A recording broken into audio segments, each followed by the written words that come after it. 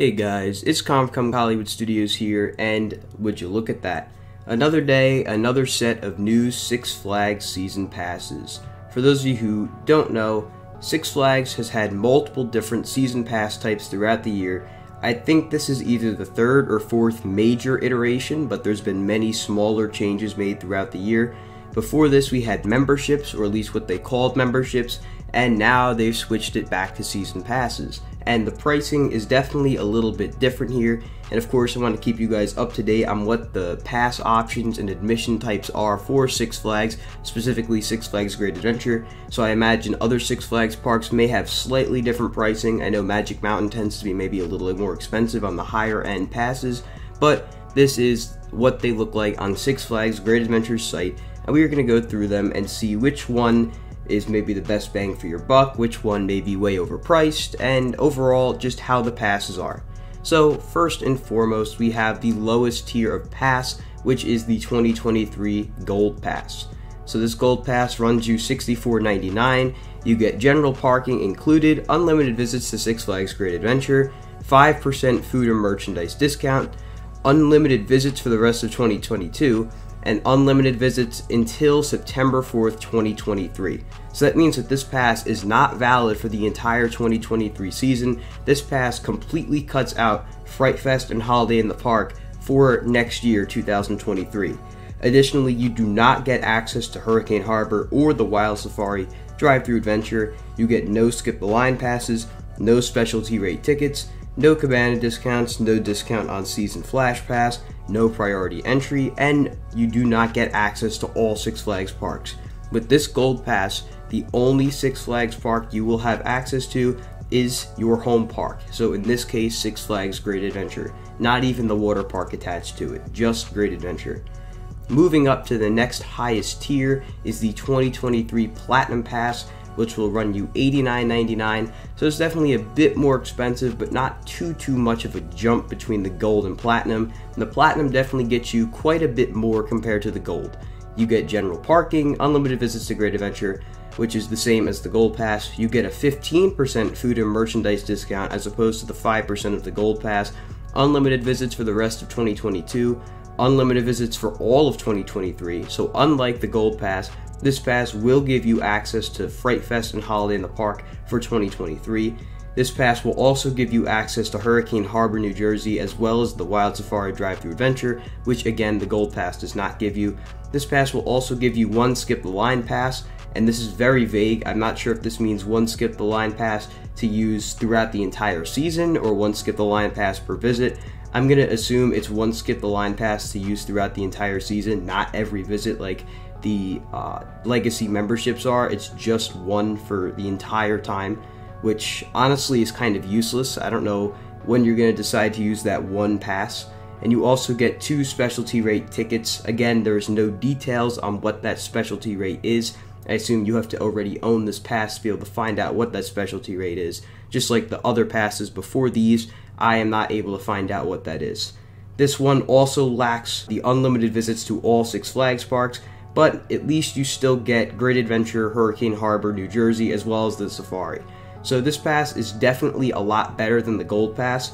If you're someone that's only going to be visiting your home park, so in this case Six Flags Great Adventure, this pass seems like it's probably your best bet, mainly because it doesn't end early next year, and you also get access to Hurricane Harbor and the Safari, which in my opinion is definitely worth the extra $20 or so compared to the Gold Pass. And you also, of course, get all the amenities the Gold Pass has, plus the extra discount on food and merch. It's still nothing crazy. 15% is just pennies compared to what it used to be with the legacy memberships, but it's still something. Finally, we have the 2023 Diamond Pass, which is a massive jump in price from the Platinum Pass. It will run you $249.99. Definitely a lot more expensive, but you get pretty much everything. You get preferred parking, unlimited visits to Great Adventure, or your home park, whichever park you're buying this pass for, 20% food and merchandise discount as opposed to 15 or 5, unlimited visits for the rest of 2022, unlimited visits for all of 2023, unlimited visits to Hurricane Harbor, New Jersey, unlimited visits to Wild Safari drive-thru, 4 skip the line passes, 5 specialty rate tickets, 50% weekday cabana discounts, 50% discounted season the Flash Pass, priority entry to park and water park, and here's the big one, unlimited visits to Six Flags parks. So that means that this Diamond Pass that will run you $250 is the only available pass right now that will give you access to every Six Flags park in the chain, which is pretty wild, especially considering people with legacy memberships, whether it's Gold, Platinum, Diamond, Diamond Elite, VIP, it doesn't matter. You get access to all the Six Flags parks. Obviously, those are not available for purchase anymore, but these are the options that are left. And I did go ahead and check. Thankfully, the all-season dining pass is still available. They introduced this new dining plan when they introduced the last round of passes with the membership. Now they got rid of that, but they did keep the 2-meal dining plan. So at least that's still here. Pricing is pretty fair on it too. It's definitely more expensive than it was with the original passes memberships before all these changes happened, but you're gonna get $109.99 for 1-meal dining plan, which means you get 1 meal every visit, or the 2-meal dining plan for $149.99, where you get a lunch and dinner every time you visit with only a 3-hour interval between meals. No snacks on these plans, and these plans also do not include drinks, and unless I missed something, it doesn't look like the new passes include drinks either, which means that you're not going to be able to get unlimited soft drinks unless they're going to have the bottles available for purchase. In the past, that's what they've done. They'll just have the bottles available for purchase, and you don't have to have a dining plan in order to get that.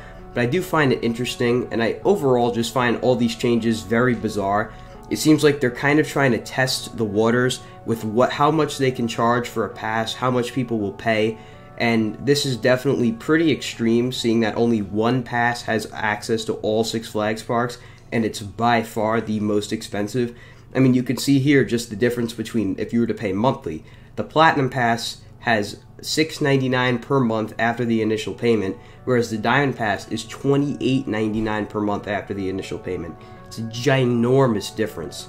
Very, very just surprising how big the price jump is between the Platinum Pass and Diamond Pass. Of course, like I said, I think your best bang for your buck here is going to be that Platinum Pass, but I'm going to say I don't really know if it's a good idea to buy any of these yet, because we don't know if there's going to be changes. It seems like the passes change all the time now, so just keep your eye out for changes regarding Six Flags season passes before you go ahead and buy it. But I definitely think the Diamond Pass is pretty expensive, considering you're not really getting the amenities that the legacy memberships got with unlimited soft drinks, the large food and merchandise discounts. This doesn't have that, so I think overall the Diamond Pass really isn't too worth it for the price.